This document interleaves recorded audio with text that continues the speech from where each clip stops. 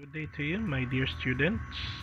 I'm Sean Xavier Alcalita, so I'll be going to tackle about Aristotle's view about man as well as his view about virtue theory. So before we proceed, so please don't forget to like and subscribe to my YouTube channel.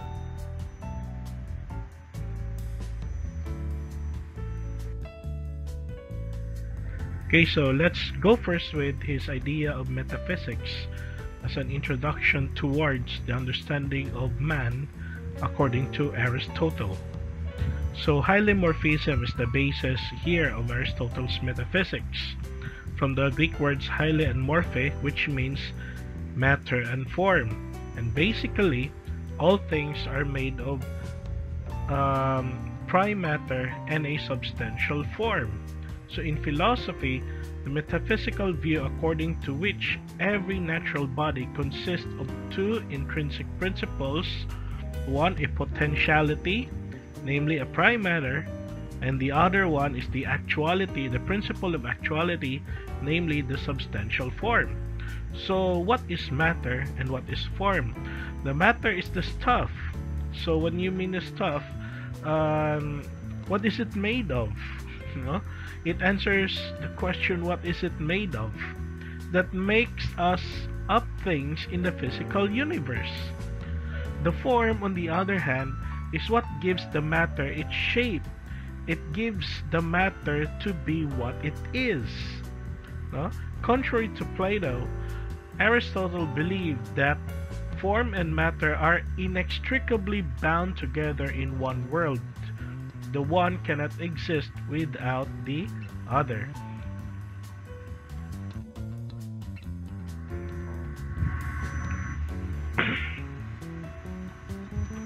Okay, so let's proceed now with on the soul. So I have here the book written by Aristotle.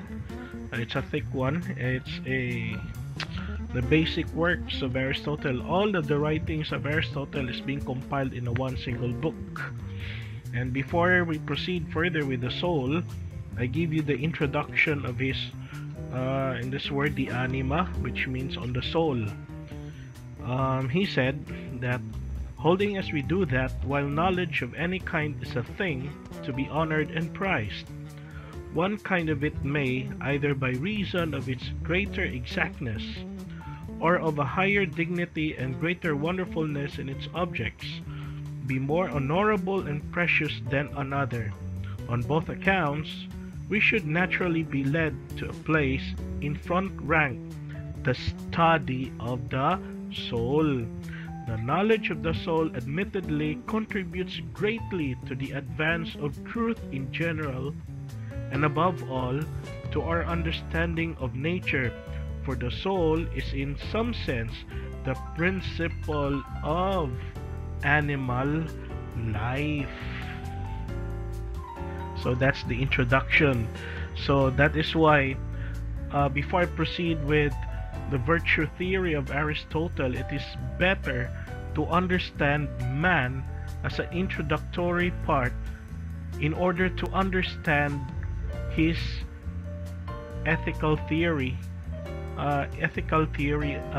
Aristotle's ethical theory. Okay, so let's proceed. The word for soul in Aristotle is what we call it psyche in Greek.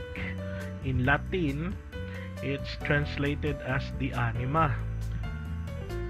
So for many readers, it is the use of the Latin term, so particularly as it was used by the Christian, the Muslim, the Jewish theologians as well as philosophers. That forms the basis of our modern understanding of the word. Under the theological tradition, the soul meant an immaterial, detached ruling power within a human. It was immortal and went to God after death, and that is the concept of the Christian, Muslim, and Jewish philosophers and theologians. But Aristotle does not think of the soul as spiritual, by the way. Does not think of the soul as can survive after the death. But Aristotle was basically explain that the soul is the principle of life. Okay, so this is because that the matter and form combine to create unity, not a duality. So the philosopher can intellectually abstract out the separate constituents, but in reality they are always united. No, body and soul is just only one.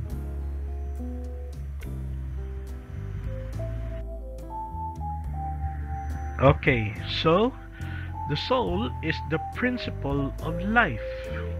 That is why, based on the hylomorphism here, that the body is the principle of matter. It is the principle of potentiality. On the other hand, the soul is the principle of substantial form, or the principle of actuality. So for Aristotle, even not only humans, but even the animals and plants do have souls, since that they have life. Everything that has a life has a soul. Okay? So let's dissect each of these beings accordingly, and let's try to describe what kind of soul these beings have.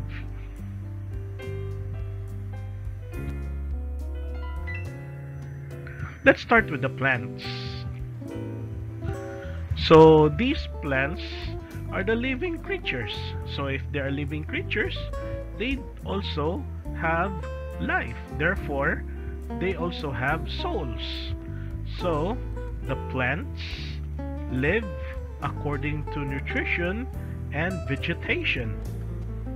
So if the plants live for nutrition and vegetation, what kind of the soul do these plants have?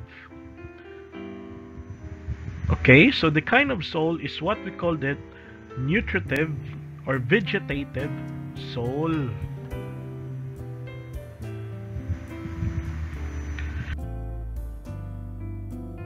Next one is the animals. So these animals also have souls, according to Aristotle. Why? Because they are also capable of life. Okay? So these animals live according to nutrition. Of course, they do eat. They can also drink. Without nutrition, they cannot survive, no? And aside from nutrition, they also live according to appetites, according to senses. Not only appetites and senses, they are capable of moving. Okay, locomotion. So what kind of these animals, what kind of souls do these animals have? And according to Aristotle, it's what we call it the sensitive or sensory soul.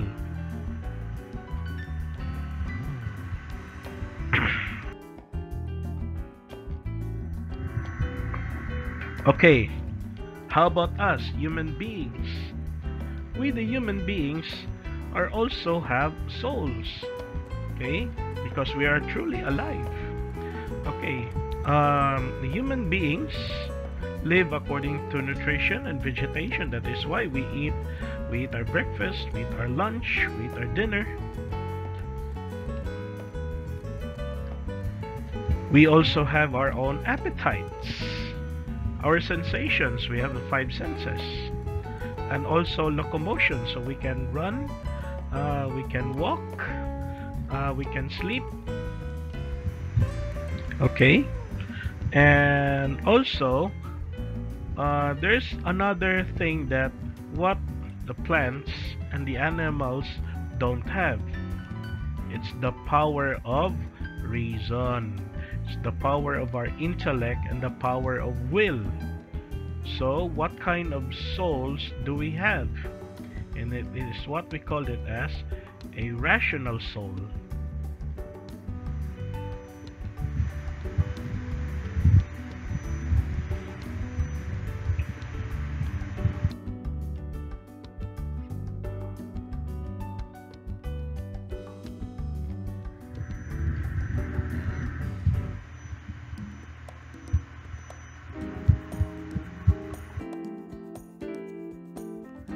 Okay, so I have already done with Aristotle's De Anima. So I've just summarized the entire book, The Anima of Aristotle. So that's what The Anima was all about, no? And the next one is the book written by Aristotle, the Nicomachean Ethics, no? So that is where we can understand Aristotle's moral theory. So here, this is the Nicomachean Ethics, Ethica Nicomachia. Okay, so here, according to him in his introduction, that every art and every inquiry, and similarly every action and pursuit, is thought to aim at some good, and for this reason the good has rightly been declared to be at that which all things aim. That is why all our actions gears towards the end. So what are these two types of ends? There's what we call it the instrumental end and the intrinsic end. The instrumental end is the end that gears towards another end. Just an example, I want to cook rice. I want to cook fried rice. But in order to cook the fried rice, you have to cook first a steamed rice. Okay? So you have to wash the rice in the water, and then after washing it, you're going to put some water in it, and then you're going to boil it until it's cooked as a steamed rice. That is an end. But that is not yet the purpose of your cooking. So you need to cook the rice into the frying pan in order to produce a fried rice, and that is the another end. So therefore, this type of end is what we call it as an instrumental end. The next one is what we call it as the intrinsic end. The intrinsic end is the end itself. Okay, the ultimate end. Okay, so for Aristotle, the objective or end of our will is towards the good. But anyway, with regards to Aristotle's view about good, because Aristotle did not define what good is, but he described what good is all about on the basis of its subjective function. But I will elaborate that one on the next slide, no? So for some people, there are some people who may view the good as with pleasure. Others would go to the restaurants to eat delicious food. Others would go to the disco to be merry, to dance. Some others would go to the beach to enjoy the weekend vacation. That is pleasure. Next one is wealth. We're talking here about money. So some others would view that their billions, their assets is good for them. Some others would view good as power. That is why there's some other politicians strive hard to attain the seat in the government, just not because of the service, but because of their own interests. So for Aristotle, these are what we call it as apparent goods. So when you say an apparent good, is something that what you think may be good, but actually it is not the good itself. Because for Aristotle, the highest good is something that is intrinsic, the end itself, and something that it is self-sufficient, and something that is, well, if it is self-sufficient, therefore it is independent, no? So for Aristotle, the highest good is what we call it happiness, or eudaimonia. Okay.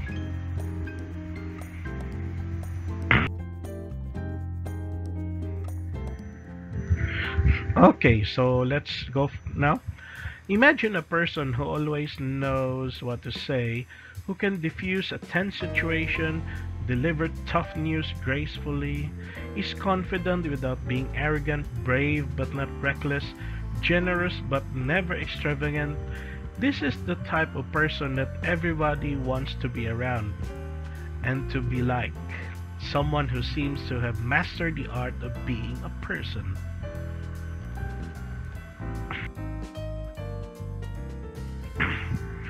So this may sound like an impossible feat, but Aristotle believed that while rare, these people do exist, and they are what we all should aspire to be virtuous. And there's a whole moral theory based on this idea of virtue.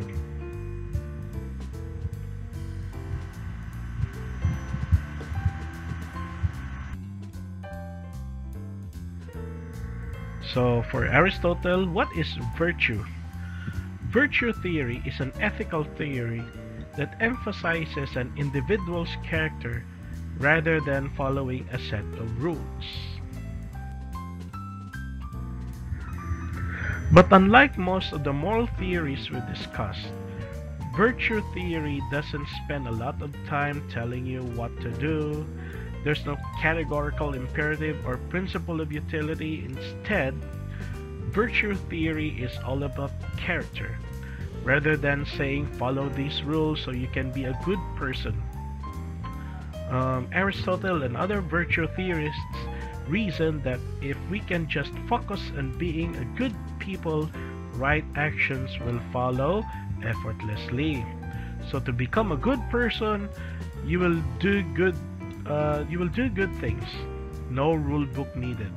So why should you be a virtuous person? It is because of happiness, or shall I what we call it as eudaimonia.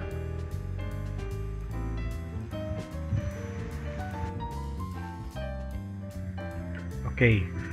Virtue theory reflects the ancient assumption that humans have fixed nature and essence, and that the way we flourish is by adhering to that nature. So Aristotle described these in terms of what he called proper functioning. So that is what I've already said a while ago. Everything has a function, and the thing is good to the extent that it fulfills its function, and bad to the extent that it doesn't.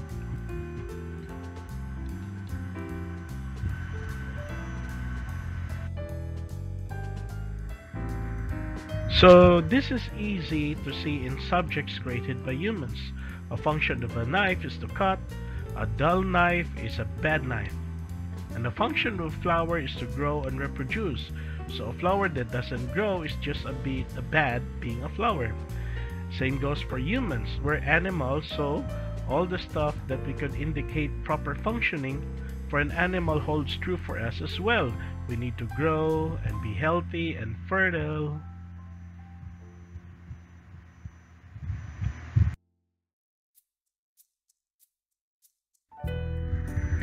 We're also the rational animals and a social animal, so our function also involves using our reason and getting along with our pack.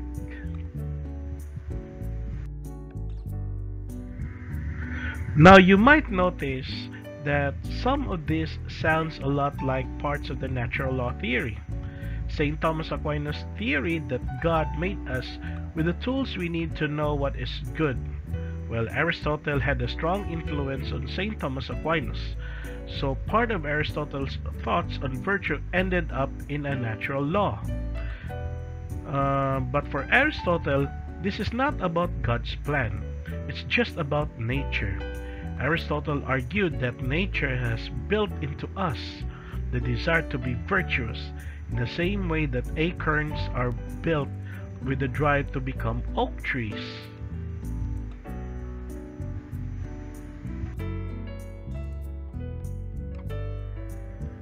So what exactly does it mean to be virtuous? And according to Aristotle, Having a virtue just means doing the right thing at the right time, in the right way, in the right amount, toward the right people.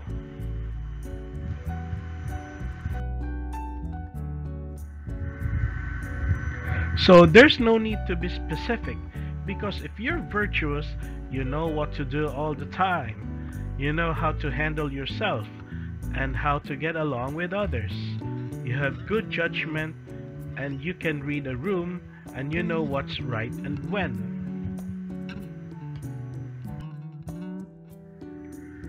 Aristotle understood virtue as a set of robust character traits that once developed will lead to a predictably good behavior.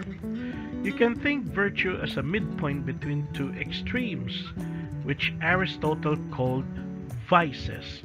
So, virtue is just the right amount, the sweet spot between the extreme of excess and the extreme of deficiency. And the sweet spot is known as the golden mean.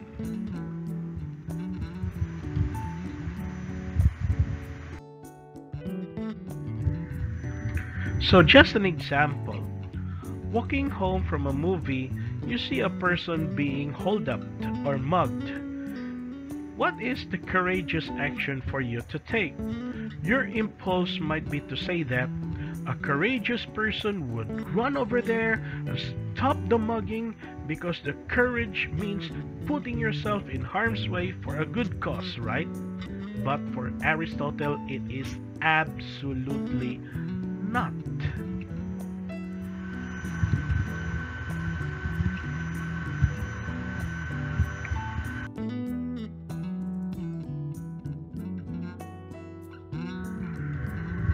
So, for Aristotle, a virtuous person in Aristotelian sense would first take a stock of the situation. So that the situation might be, for example, the time is around 10-11 p.m. The location is outside the movie theater. The overview is the large man mugging or hold-upping an older lady, attempting to steal her purse. So what is your option? Either to intervene, call for help, or you just leave her alone.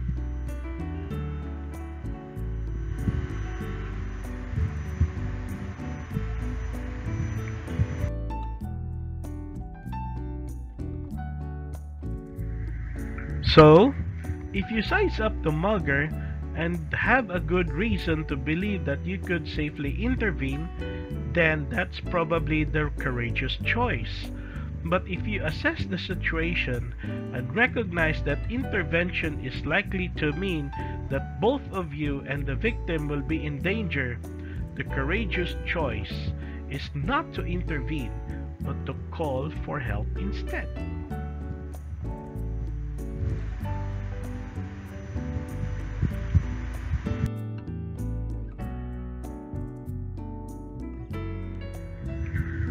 So, according to Aristotle, courage is the midpoint between the extremes of cowardice and recklessness. Cowardice is a deficiency of courage, while recklessness is an excess of too much courage, and both are bad. Aristotle said that you definitely can have too much of a good thing.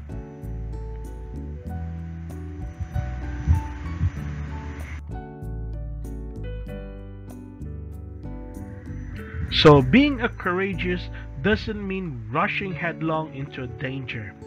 A courageous person will assess the situation, they will know their own abilities, and they will take action that is right in a particular situation.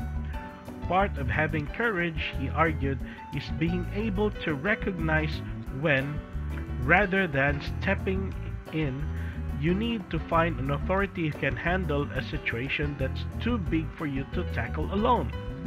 Basically, courage is finding the right way to act. A lot of time, but not all the time.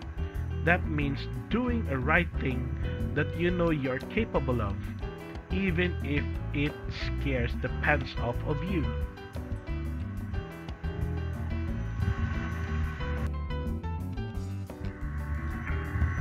Okay, so here um, Aristotle thought all virtue works like this. The right action is always a midpoint between the extremes. So there's no all or nothing in this theory. Even honesty, the virtue of honesty. In this view, honesty is the perfect midpoint between brutal honesty and failing to say things that we need to be said. Okay, so like no one needs to be told. It also means knowing how to deliver hard truths gracefully, know how to break bad news gently, or to offer criticism in a way that's constructive rather than soul-crushing.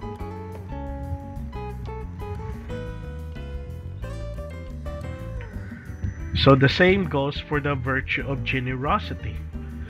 It avoids the obvious vice of stinginess, but also doesn't give too much. It is not generous to give drugs to an addict, or to buy a round of drinks for everyone in the bar when you need that money for rent. The right amount of generosity means giving when you have it to those who need it. It can mean having the disposition to give just for the heck of it, but also means realizing when you can't or shouldn't give.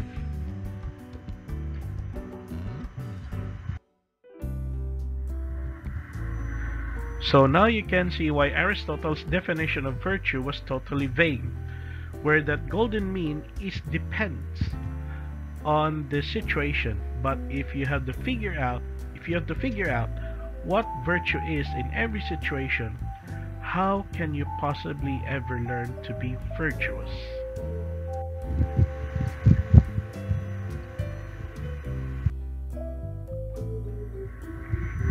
Okay, so here's the table of Aristotle's the golden mean.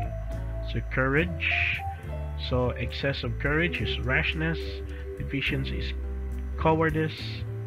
So the temperance, so the excess is licentiousness and insensibility. Okay, liberality, so excess is prodigality, being wasteful. Illiberality or meanness, that means that you are already stingy enough, no? Magnificence, magnanimity, proper ambition. So excess is too much ambitious, you're already ambitious enough. And deficiency is being lazy or unambitiousness. Same goes for patience, same goes for truthfulness. So excess of being truthful is being vulgar or boastful, and deficiency is understatement. The same as also with humor, or applies to humor, wittiness. So but the excess of that is not good. It's what we call this buffoonery. And deficiency is boorishness. The same goes with friendliness or being friendly. Friendship is also a virtue for Aristotle, no? And there are three types of friendship. There is what we call it as the friendship in pleasure, the friendship in utility, and the friendship of excellence. So of these three, these first two, friendship of pleasure and the friendship of utility, does not do not last long. Why? Because they're just these people are just only using your friendship for their own pleasures, for their own utility. But the real friendship comes in a friendship in excellence. Why? It's because a real friend is someone who excels you, who gives you excellence in character, who wants to give out the best in you. So that is friendliness. Now, too much by being friendship is what we call it as flattery or obsequiousness. But the deficiency is by being aloof, as if that you are confined, being alone. Okay, the same as also with the virtue of modesty, no? And the too much is by being shy. But the deficiency is by being kapala ng mukha or shamelessness. Okay, so another one here is the righteous indignation. So too much of it is what we call it as envy. And the deficiency is the malicious enjoyment.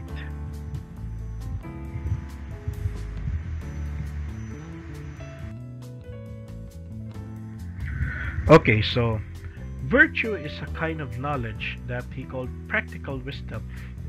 You might think of it as like street smarts, and the thing about the street smarts is that you're gonna learn them on the street.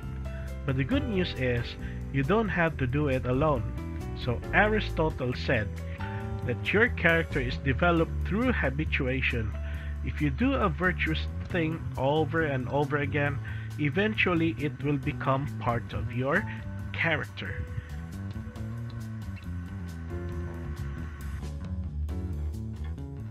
In the beginning, it will be hard and maybe it will feel fake because you're just copying someone who's better than you at being a good person. But over time, these actions will become an ingrained part of your character. And eventually it becomes a robust trait that Aristotle was talking about. It will just manifest every time you need it.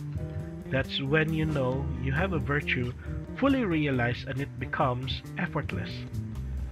Okay, but why? What is your motivation? What if you had no desire to be the guy who always says the right thing or the lady who always finds the right courage when it's needed? So, by the way, you know what the right thing to do is in the first place. It's by finding someone who already knows and emulating them. These people who already possess virtue are what we call it as the moral exemplars. And according to this theory, we are built with the ability to recognize them and the desire to emulate and to follow them. So you learn virtue by watching it and then doing it. By watching them and do as what they do and do as what they say.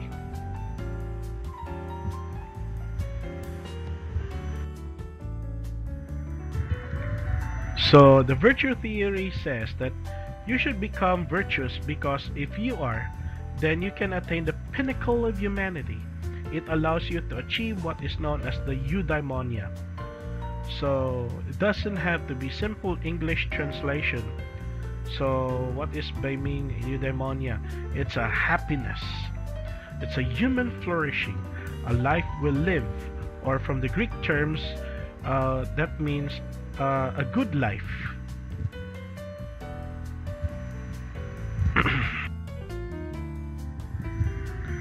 So a life of eudaimonia is a life of striving. It is a life of pushing yourself to your limits and finding success. A eudaimonistic life will be full of happiness that comes from achieving something really difficult rather than just having it handed to you.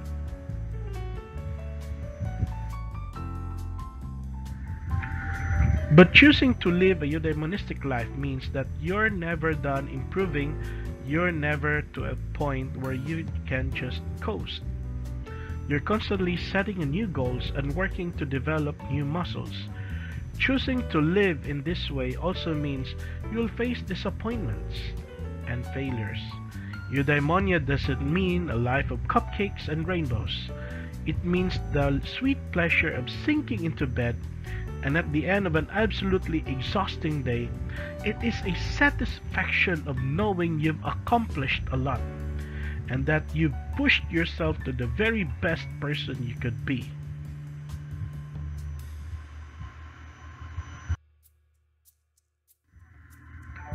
So this is morality for Aristotle. It is being the best person you can be, honing your strengths while working on your weaknesses. And for Aristotle, the kind of person who lives like this is the kind of person who will do good things. So today, we learn about virtue theory. So we studied the golden mean, and how it exists as a midpoint between vices and excess and deficiency. So we talk about moral exemplars and the life of eudaimonia that comes with virtuousness.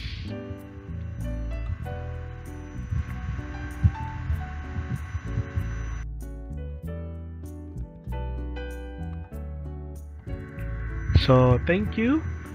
Thanks for watching. Please don't forget to share, like, and subscribe to my YouTube page for more videos on Philo 101 subject. Once again, I'm Sean Xavier Alcalita. Thank you very much.